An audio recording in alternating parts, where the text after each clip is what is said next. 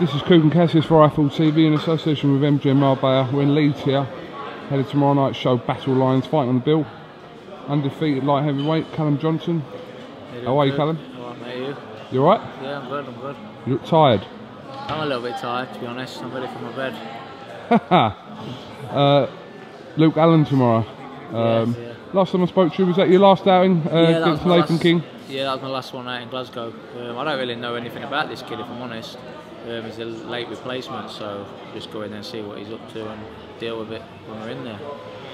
Yeah, we spoke about this before. You just wanted to sort of get a string of fights together and build up some momentum that way, and that's what you're doing. Yeah, that's it. I'm happy to be out again, especially on a big show like this again. I think it's 3 months since my last fight, and I've got another fight lined up in November as well, so I'm just keeping active and keeping busy and, just starting to get that momentum going again. Whose bill's that on in November? Carl Reeves. Oh, okay. Yeah, it's a bit local for me. Oh, yeah, of course. That's the Boston-Newark connection. Yeah, it's not far. It's only about 40 mile away, so, Boston, we're out of the way, aren't we? Middle of nowhere. Absolutely.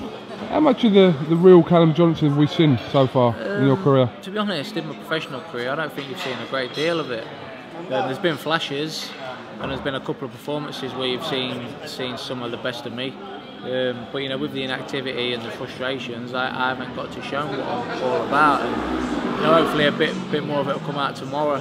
But I'm sure over the next few months you'll start seeing what I can do, and I'll start producing in the ring what I produce in the gym.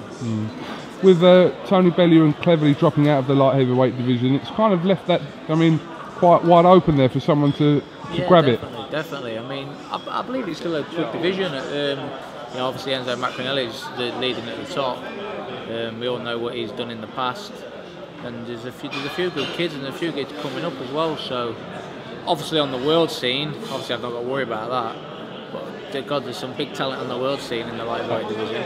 Absolutely. So I'm pleased I'm not at that level yet. Anyway.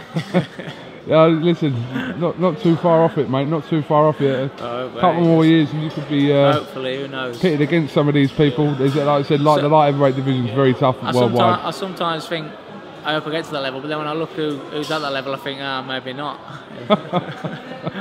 Well, listen, there's an honest thing for you to say, but listen, you build your bridges here, don't you? Yeah, doing what you're doing domestically, and then definitely, when you get your chance, see what happens. Just take a play down, just go down. Who would you say was the best light heavyweight in the world at the moment? You know what? I think when we see Hopkins against Kovalev, I think we'll have a good idea then. There's a part of me that thinks Hopkins will do it, but then there's a part of me that's thinking, he's too old now. When will he get old? Because he's got to. It's what he's doing is phenomenal, and but obviously I think Kovalev's at the minute everyone's thinking he's possibly #1. The fight I really wanted to see was Kovalev and Stevenson. Definitely. Yeah, that's it. I think Kovalev would chin him, if I'm honest. Really? I think Stevenson's got probably the better boxing ability, and would probably win on points if he got to the points, but Kovalev just seems to, whatever he hits, they just go, don't they? Yeah. You know what I mean? You don't know what he's got in them gloves. Well, I think this will tell you a good test of how good Kovalev is. Cause yeah, definitely. Like I said, I know Hopkins, the age thing will eventually catch up with him. Yeah, but he's got some tricks up his sleeve there, that man, hasn't he? So, like I say, it'll be a good indication to see how good Kovalev really is. Absolutely. But domestically, how many fights have you had now? I've had, I think this is my ninth now. 9 fights. It's still quite early on. Yeah, still early on. Obviously, I've been professional 3.5 years now, and obviously it's gone a little bit stop and start. But hopefully build a bit of momentum, get a few more fights, and then I think it'll be time early next year, just to go, let myself off the leash and see what we can do.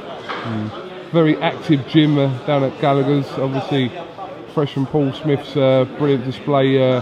Unfortunately not coming home with a belt, but there's plenty of things going on there. Scott Quigg going to be involved on the 22nd of November. Anthony Qualler hopefully as well. So it's a brilliant gym. I think it's the best gym in the country.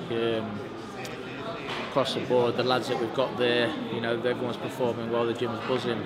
And as speaking about Paul Smith there, just how well he did last week, seeing Paul Smith perform like that last week, that just gives you that confidence, not only in the gym and the lads, but it gives you confidence in Joe as well.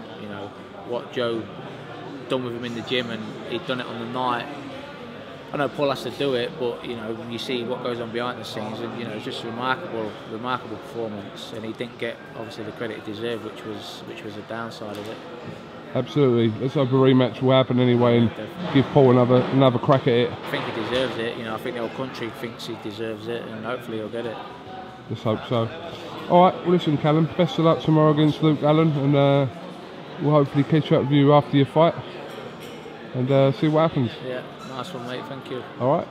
Coogan Cassius, Callum the One Johnson for IFL TV. Thank you very much.